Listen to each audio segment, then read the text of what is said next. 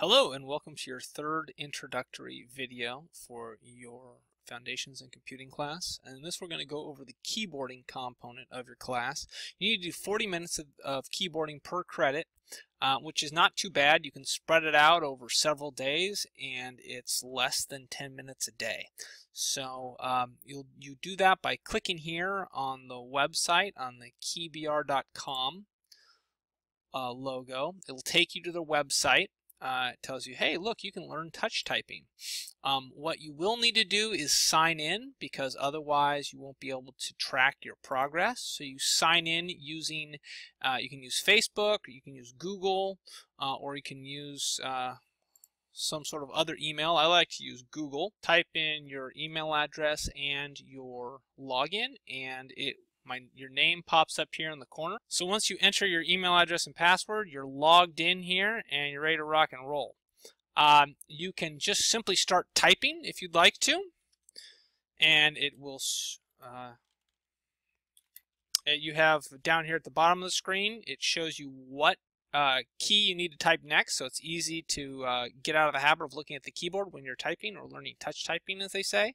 You can make the screen bigger by touching these buttons up here to change the layout format. You can go dark if you want to, and again, you can adjust the sizes here however you like. So that's this. And now the other thing you need to be aware of is the My Profile tab here. This is where it shows you how long you've spent on task. I type a whopping 45 words per minute, which is my top speed. My average speed is 30 words per minute because I'm not a very fast typer, but I'm fast enough, as they say. So this is where you can tell if you spent enough time for the credit. So this needs to say 40 for your first credit, 80 for your second credit, and so on. It's just your fours times tables. So good luck with that. Again, make sure you're logged in. Make sure you share your login. You don't have to share your password, but you do need to share your login email address with your teacher so they make sure that it's your account and you're tracking your typing. All right, guys, that's it for the typing practice. Again, you get there by just clicking on the link here.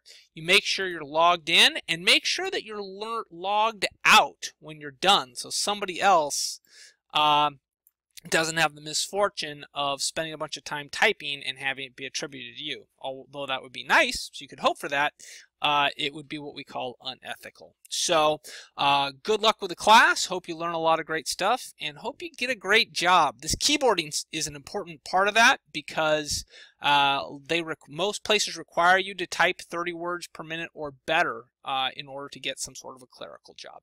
All right, guys, thanks for listening and have a great class.